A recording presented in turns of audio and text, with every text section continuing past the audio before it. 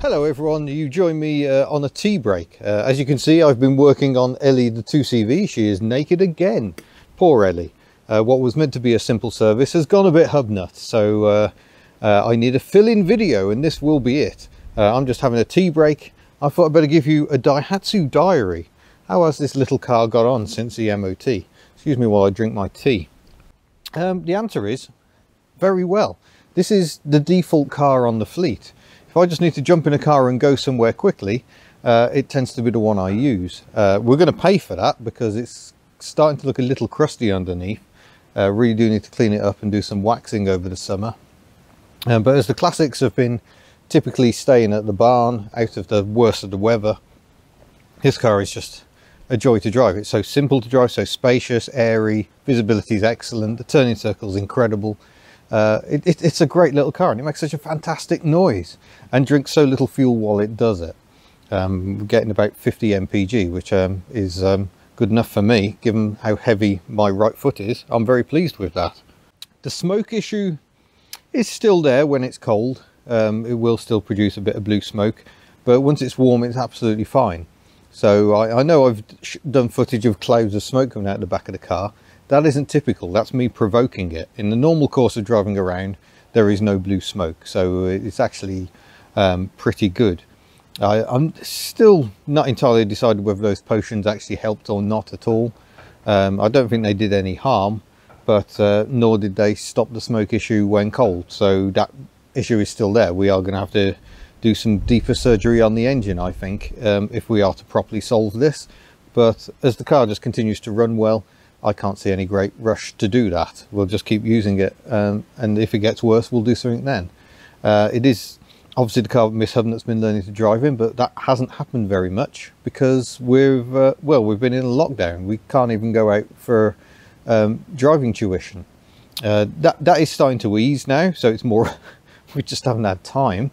The horrors of home education very nearly at an end, a couple of days to go, and then hopefully Miss Hubnut can help me with filming a bit more going forward. That's our hope anyway, but obviously family life has to come first, so that's why the videos have been a little more sporadic of late and why there's been a bit less tinkering. It's just been massive pressure all round. So Miss Hubnut also meant to be helping with the store, and she hasn't even been able to do that. When you're at home trying to educate children and help them with our online lessons, you don't get a moment's rest. So yeah, I've been having to do the merchandise as well. It's been hard work, but thoroughly enjoy it. We're sending packages all over the world, and doing the merchandise always puts a smile on my face. So thank you to all those who continue to support the store. It's very kind of you. We love it. We love coming up with new items for you to buy. There are quite a few at the moment. Obviously the Triangle of Doom shirts, the Hubnut Tools design, t-shirts, stickers, they're available now. So yeah, it's been good fun. So go and have a check out at the store at hubnut.org. Sales mode shall now end. Instead, we'll talk about money I've been spending, because let's face it, the income that comes from YouTube and the channel goes pretty much almost exclusively on the cars. And let's take a look at what I've bought very recently for this car right behind me. I'm going to have to put down my tea, which is starting to go cold. This is going wrong. I might actually insert an edit. There we go. I'd hoped to do this all in one edit, like Retro Power. Have you checked out Retro Power on YouTube? If you haven't yet, they're doing amazing work. Tend to do a weekly update of what they've been doing. Doing a fantastic Jaguar Mark II project Utah at the moment. They built a Ford Escort for Gordon Murray, designer in a McLaren F1 road car. They do amazing work. Visited them before. They built a gorgeous Jaguar Coupe that I featured in Classic Jaguar. Lovely bunch of lads. Go and check out their channel. Moving on to the something less exciting. I've bought some tyres for Shemi the Charade. She's now running on these Uniroyal tyres. They are Rain Expert free tyres in these tiny 155/65 R13 dinky little wheels. They are claimed to be the rain tyre. They also have shark skin technology. I'm not sure I fully understand that, but look, we've got a little shark there, drop of water there to show how good they are in the rain. Nice chunky pattern that's going to move a lot of water away. Surely that is the tyre for Wales. I've had these before on a Rover 416. If you go back to the early days of my channel, I had a white Rover 416. I took it to Rockingham when that was still a racetrack and not just a storage yard for cars. What a travesty that is. And yeah, I put these tyres through their paces, and I was amazed at how grippy they were in those very extreme cases. They do wear, because it's quite a soft compound, they do wear quite quickly. But Miss Hubnut, I can't speak for myself, won't be driving too quickly. And I think these will be fine. I'd rather have the grip, and if they wear quick, then that's just life sometimes, isn't it? So that's those. Some of you are already screaming at your devices that I fitted the good tyres to the front. I think they should be on the back. That's possibly true, but I'm just going to take that off actually, I think. So I've just noticed this lens is really smudgy. So I'm just going to take it off entirely. Hopefully that's better. So yeah, a few of you will be screaming at your devices. I'm just going to put you back on the tripod and sit down again. And it's a fair point. For a novice driver, having more grip at the front than the rear is not a good idea. But you won't notice most of the time. Where it's going to catch you out is emergency situations. If you have to swerve, if you suddenly find yourself going too quickly on a wet bend and you lift, that's when less grip at the rear becomes a problem. I don't think we're going to be going anywhere near the limits of the car. Or hopefully those emergency situations while Miss Hubnut is learning to drive. If I was sending her off on her own in the car, then yeah, I'd perhaps think twice about it. The rear tyres haven't worn as quickly as the fronts, but perhaps I'll swap them around. Maybe I'll get new tyres fitted to the back once we're a bit further down the road. For me personally, I want more of the grip where the braking and the steering is primarily done, and that's the front. I perhaps naively think I've got the skill set to avoid upsetting the back of the car, and to be honest, I'm not sure there's that much of a difference in grip anyway. I'd love to do some science on this.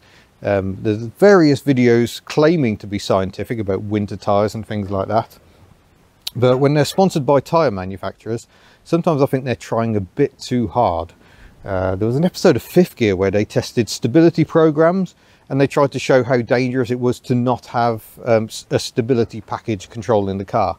But you could blatantly tell that they were deliberately trying to throw the car into a spin harder with it turned off, and they were with it turned on. So yeah, sometimes shows aren't that scientific. I would love to. If you fancy sponsoring such a video, because it would definitely have some cost attached to it, let me know. I would love to do more about the science of tyres. Stopping distances with different tread levels, that sort of thing. I mean, I replaced the tyres because we had an advisory on the MOT. One side was down to 2 mil, the other side was 3 mil. That's still legal, but it doesn't mean it's good. So I swapped them out, and I'm very happy with that. But yeah, I accept some of you will be upset that I've put the good tyres on the front. But that's what I tend to do. The GSA sat over here. Here's the GSA. That's got a pair of nice new Michelin 145s on the front of it. It's got some Nankangs on the back, which aren't as good. I don't mind that, although having got a fawn in one of the Nankangs, which doesn't seem to have gone down, it may be that I have to actually change that. I don't know if that fawn had managed to puncture the wheel or not. We'll have a look at some point. So maybe I have to put the Michelins on the back, but I do have. It's just like, well, there's loads of tread left on those Nankangs. Why would I bin the Nankangs now? So get a bit more money's worth out of those. So yeah, my preference is grip at the front, but I fully acknowledge that the official approach, because not everyone is an enthusiastic driver, not everyone has the skill set to deal with oversteer, and frankly oversteer on a public road, you never got the room to catch it anyway. You need to avoid it primarily. I'm waffling. Yeah, I know what I'm doing, and I accept the responsibility. For me, once Miss Hubnut's driving the car more, maybe we'll swap the tyres around. Because she won't have the skill set yet. I'd love to take her on a skid pan one day. That'd be good fun. That's some good future content right there. But there we go. That's where we are with the Daihatsu. It's running really well. Like I say, it's the car that's kind of doing the most mileage at the moment. Using the Primera for the weekly shopping trip, because that's where the Daihatsu does fall down. We cannot get a weekly shop in the tiny little boot for a family of 4.